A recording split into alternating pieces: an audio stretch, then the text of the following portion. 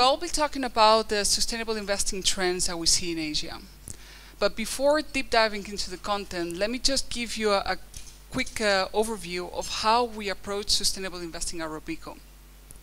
I think Don already gave a pretty good introduction on what is our strategic view on it. We're an active manager with a long-term time horizon, and for us, our key goal is to provide investment return to our client while also allowing them to achieve their sustainability goals.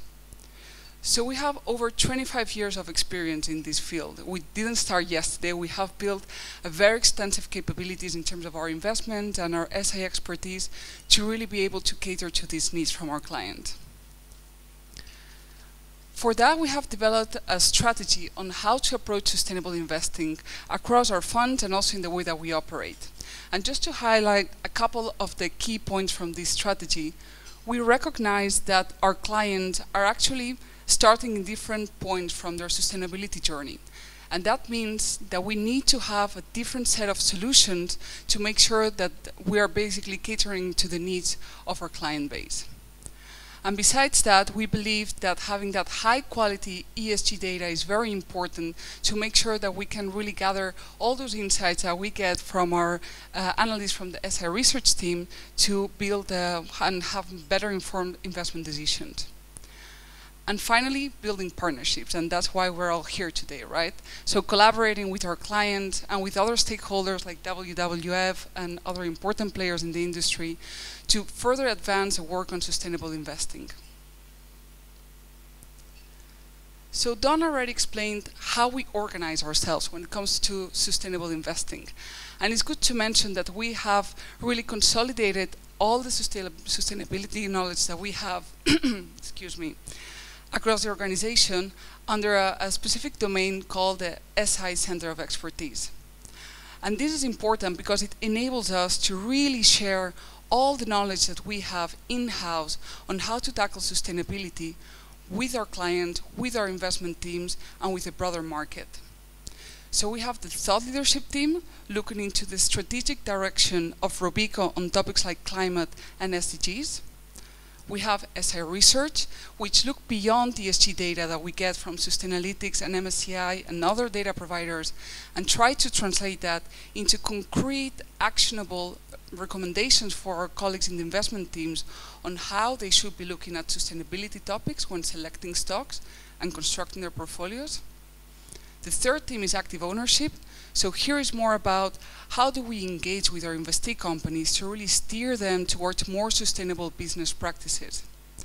And finally, the SI client portfolio management team, which basically acts as a bridge between bringing all the knowledge that we have in SI and sharing it with clients. So we are here today to discuss the trends, right? What are we seeing ahead? And how does this apply to the Asian context? And probably all of you will agree with me that the most pressing one in the short term relates to the rise of sustainable investing regulation.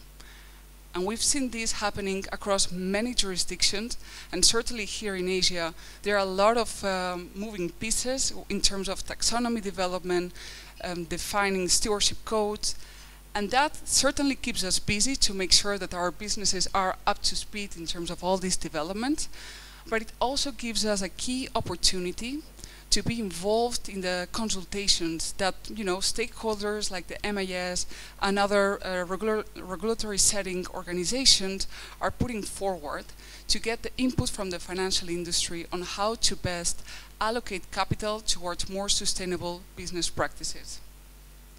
So at Robeco, we've been actively involved in engaging with the European Commission on the SFDR, here in Singapore with MIS and the new taxonomy that is being developed, also in Indonesia, in other markets, trying to bring our perspective into the discussion. Of course, the second trend when we talk about sustainable investing, I think climate change is really on top of everyone's agenda. So not only investors, also companies, also regulators, civil society. And what I think it's important to highlight here is that climate change is not only about the risks that we see ahead, and we all heard about transition risks and physical risks, but there are also quite some opportunities that need to be taken into account. So if we look at the Asian context, and more specifically Southeast Asia, the trend that we've seen in the last 20 years is a massive increase in economic growth, increase in GDP, also an increase in population, and that has been coupled by a need of an increasing energy demand, which has been serviced mainly by fossil fuels. And that translates, of course, also in an increase in CO2 emissions in the region.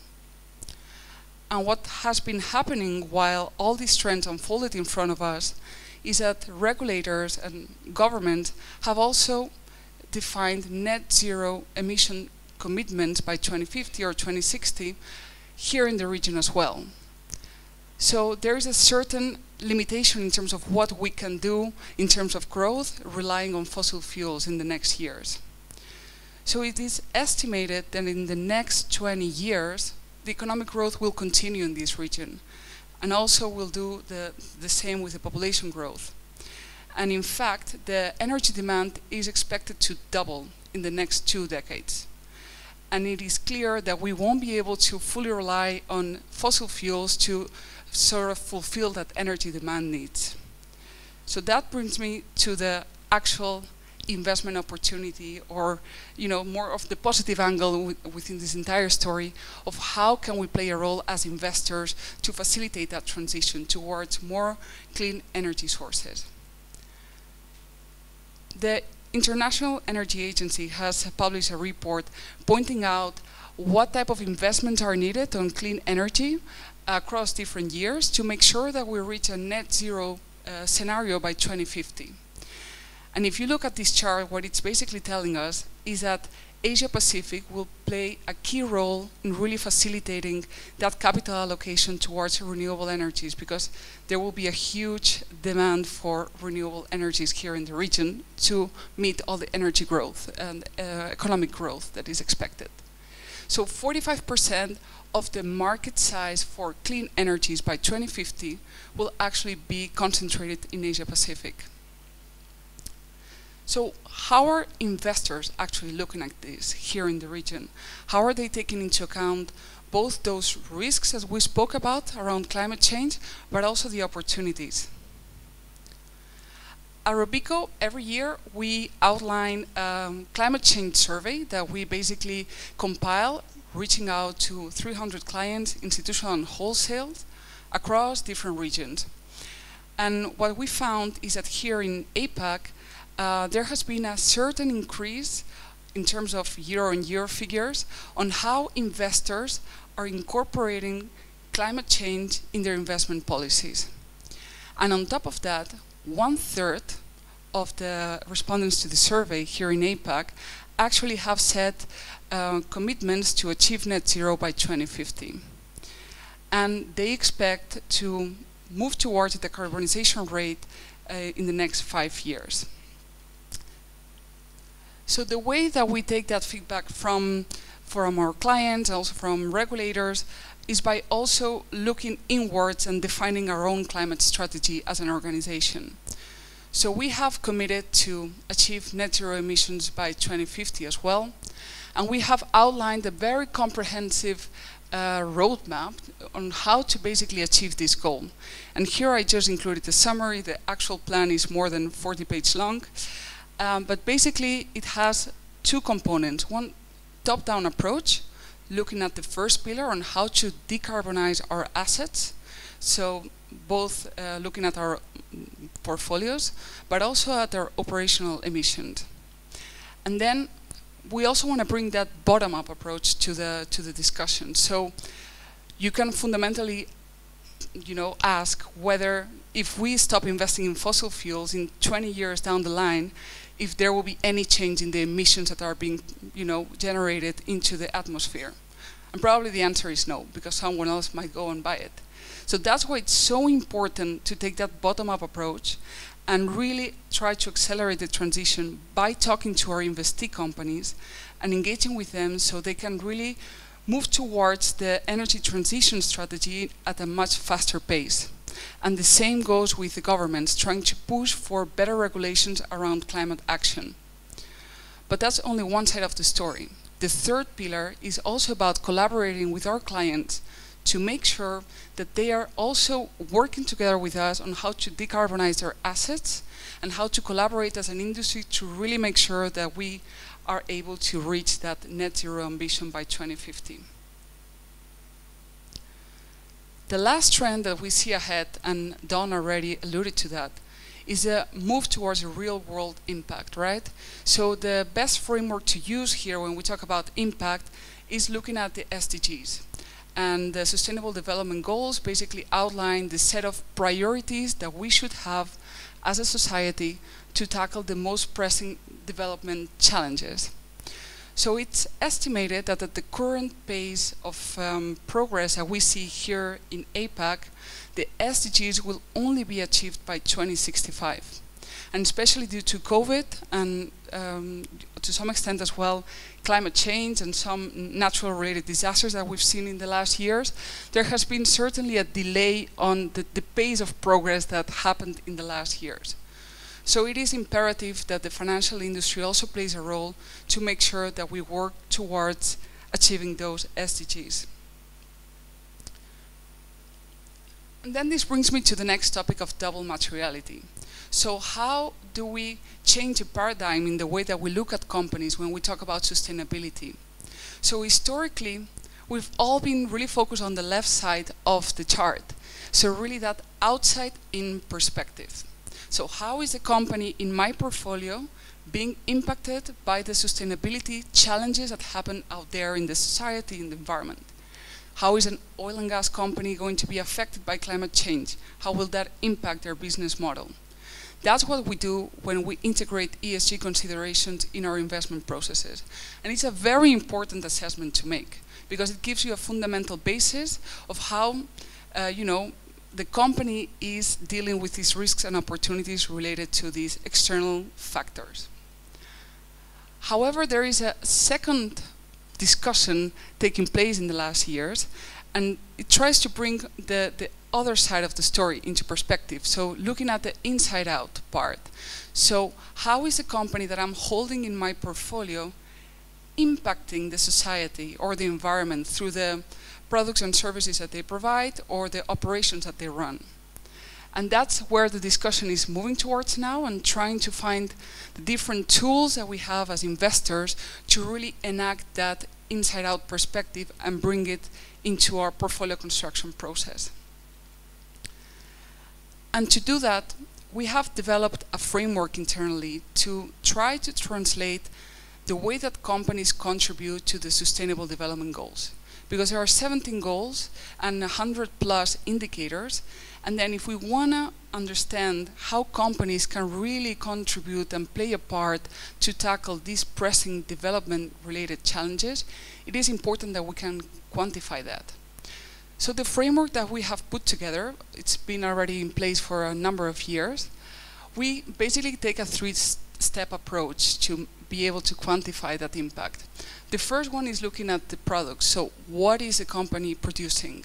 So if we're talking about a drug manufacturer, the type of medicines that are rolled out in the market, that inherently has a positive impact on topics like public health. The second step will look at how the companies are producing these products. So if we talk again about this drug manufacturing company, we'll look at their supply chain structure, how are suppliers treated, what type of governance structures are in place within the company. And finally, we'll assess whether there are any controversies that we need to take into account when defining the final contribution. In this case, if there are any bribery and corruption cases, for instance. So all these insights enable us to give a SDG score to the company, and we're able to understand how the company is contributing either in a positive way, neutral or negative way to the Sustainable Development Goals. And by having this score at hand, this enables us to integrate it in the investment process, in the way that we look at companies. We choose the basically underlying holdings for our fund, and also in the way that we construct our portfolios. And finally, the last point on real-world impact, and it's an important one. It relates to that active ownership responsibility that we take as investors. So we are holding bonds and shares from a wide range, number of companies. And why is this important? Because we can leverage that influence and have a discussion with our investees and try to nudge them towards more sustainable business practices. So every year we engage with about 200 companies on different ESG topics. We also engage with governments, and we vote at shareholder meetings, around 8,000 per year. And for us, this is a very powerful way to convey our message on what type of sustainability challenges companies need to take on board and how they can improve their practices. And just to give you a flavor of what engagement is about, I would like to display the video of my conversation with Helge Munkel, the Chief Sustainability Officer of DBS. So we've been engaging with DBS under our engagement program, where we look at the banking sector and a range of holdings that we have in that industry, how they are tackling the climate change risks and opportunities across our business. So in this conversation with Helge, we talk about this topic, and we also discuss about the power of shareholder engagement and how DBS has benefited from having these dialogues with Robeco to shape their internal sustainability strategy. So maybe if we can play the video. To limit global warming to 2 degrees, $93 trillion of investment are needed by 2030. That means that the financial sector plays a crucial role to transition towards a low-carbon economy. Robeco has been engaging with the banking sector to better understand how the industry is tackling the climate change-related risks and opportunities across their business strategy. This is part of our broader engagement efforts, where we have constructive dialogues with our investee companies to try to steer them towards more sustainable business practices. So one of the companies we engage with is DBS, the Singapore-based banking group providing financial services and products to retail and institutional clients. So I'm delighted to be joined by Helge Munkel, DBS's Chief Sustainability Officer, to talk about their broader sustainability policies and priorities, as well as their road towards achieving net zero by 2050. So thank you so much for joining today, Helge. Thanks, Laura. So the first question is more a fundamental one. How does your organization actually look at the broader risks and opportunities related to climate change, especially using those Asian lenses to embed that in your business strategy? Yeah, excellent question. Thank you so much, Laura. Let me maybe first set the context a little bit and indeed more broadly describe how DBS goes about sustainability, because we have indeed developed a fairly comprehensive approach to sustainability, and we have identified 3 different pillars. The first pillar, we call it responsible financing. That is all about us empowering our clients to being more sustainable. And the cornerstone piece of this is indeed that in the run-up to COP26 late last year, we were the first Singapore bank to be committing ourselves to being net zero in our financed emissions, our scope 3, if you will, by 2050. Pillar 2 is what we call responsible business practices. And that's more around how we conduct ourselves as an organization. It cuts across many different areas such as diversity and inclusion. And on the environmental side, again, we are committed to being net zero in our own emissions, in our own operations, i.e. our scope 1 and 2 by the end of this year, by the end of 2022. And then we have pillar 3, which we call impact beyond banking. Here we support entrepreneurs that have a triple bottom line, as well as community causes. And our board has just approved another 100 million Singapore dollars to really support this. So as we go about defining these 3 pillars and what we really want to do there, one important part of the homework always is what we call a materiality assessment. And we have actually transparently disclosed this in our annual report as well as in our sustainability report, how and when and how often we actually reach out to all our key stakeholders, Robeco as an investor being one of them, but also our employees, our suppliers, our shareholders, and so on and so forth. And this outside-in view is really very important for us to identify what is actually really material. And there are quite a few material issues that we want to tackle. As we also all know, there are many sustainability challenges that we face, but climate is clearly a core priority. Firstly, because it's very urgent, and secondly, because it's intrinsically linked to other sustainability challenges as well. What is important is, I think, to get the governance structure right. So in order to move forward in the future and to actually force ourselves into this dialogue and really be ambitious on our path forward, we need to have a good governance structure, which we have enhanced by having now a board sustainability committee, which really sets the strategic direction and oversees everything that we do on sustainability. And importantly, maybe at the very end, we really believe that we can only tackle the sustainability challenges as part of a wider ecosystem change. Nobody can tackle it alone. We really need governments and regulators, the private sector, as well as financial institutions to come together, everybody playing its part. And one core piece for us as a bank is really the reallocation of capital. Not the only one, but an important one, away from unsustainable activities towards more sustainable activities, which we're now going to operationalize going forward as part of our net zero commitment. Thanks for sharing that. And we heard that DBS has set that concrete target on achieving net zero emissions by 2050. You have built a very robust internal governance structure to really oversee your climate ambitions. But what are the additional steps that you really need to take in the short and medium term to make sure that you can really fulfill that long-term commitment around climate change-related topics?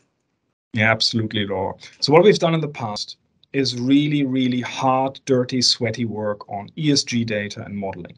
So it was actually a huge undertaking and quite a huge challenge to source the right data, to take informed decisions, and to put models together that address both the risks and the opportunities.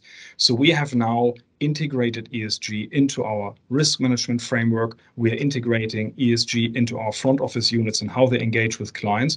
And that was very, very hard work. And it will continuously be part of our work because we will get better data, we will need to adjust our models and so on and so forth. But that was a very, very important step. The most important next step is to get all of this out of the boardroom into the trenches. DBS has 33,000 employees, and in the end of the day, what we want is that everybody is empowered, motivated, and knows how to support. And of course, one of the most important drivers here is the way we interact with our clients, because we can only be net zero by 2050 if we work together with our clients in a collaborative approach, ideate together and empower them and finance their transition. So we need to really focus a lot on internal capacity building. So our relationship managers need to have the right tools, the right information, and also be personally empowered to have this dialogue with the client. So there's a lot on capacity building internally. Then there are many, many other levers that you still have to pull and push. Number one, everything starts with purpose. And at DBS, our purpose is to be the best bank for a better world. So instilling this purpose into the organization is very critical. To have the culture so that people really fully understand that. You need to set the governance structure, as I said, but going forward also set the KPIs in a certain way that people are incentivized to really move forward very, very quickly. So there are lots of hard and soft levers that we really still have to push and pull to move forward. And we clearly have a few key challenges. Number one is indeed ESG data, especially in Asia. We still have a lot of loopholes effectively in our data sets and in our models simply because the data is generally not available. So how do we address this? Another key point in Asia is also the social element. We have prioritized climate because we think it's urgent, but we must not forget the social part. And we actually believe you have to tackle climate and the social element concurrently. So example, if we were to, in Southeast Asia somewhere, accelerate the phase down of coal, which is the right thing to do from a carbon budget point of view, how do we support the families that are currently dependent on the income from a coal miner? So you really need to have a more holistic approach to also really cover the social element and not only climate. And then there are quite a few other hard questions that we need to address. If you think about finance as a traffic light system, everyone is financing the dark green stuff. Think about electricity generation by renewables. That's a no-brainer. And then there is the very dark brown stuff, which is also not going to become lighter brown or green by any time. For example, electricity generation by coal. But then you have this gigantic piece in the middle, which we all refer to as transition finance. And this is really very, very complicated. And we are very committed to ideating together with our clients to actually help those businesses that today are still brown, but with the right effort can actually become less brown and potentially even green ultimately. Right. We heard about all the different, stakeholders that we need to consult to make sure that, well, DBS as a group is able to sort of roll out implementation strategy to achieve your climate goals that is really realistic and takes into account like all the different needs from the different stakeholders, going from your clients to your investors to also the broader workforce, right? That is really working hard to make that policy to happen at the end of the day. So if we zoom into the actual, added value of that dialogue that DBS has had with the investors, how do you think that the insights that you get from the dialogues that you have with your shareholder base really contributes to sort of fine-tune DBS's sustainability plan and overall climate ambitions? Yeah, absolutely. I really see two key points. The first one is our stakeholder engagement helps us in our materiality assessment. That's really very, very important. But the second point is looking forward, what we really need, and I said this at the beginning, is ecosystem change. We will not be able to save the planet in a just manner alone. We all need to come together. So what we really are very focused on is building those ecosystems. And at DBS, we're also very focused on harnessing technology to do so. One example is, for example, that we were a founding shareholder as well as partner of CIX, Climate Impact X, which is a Singapore-based carbon market and exchange. So the engagement with stakeholders very much facilitates this building of ecosystems as well, which is needed in order to unlock capital at the speed and quantum we need. Great. On that positive note, let's just work together as an industry to further collaborate and make sure that we can tap into all the opportunities, related to the environmental challenges that we have ahead. So thank you so much for your time today, Helge. It's been a pleasure to have you here. Thanks, Laura. Much appreciated.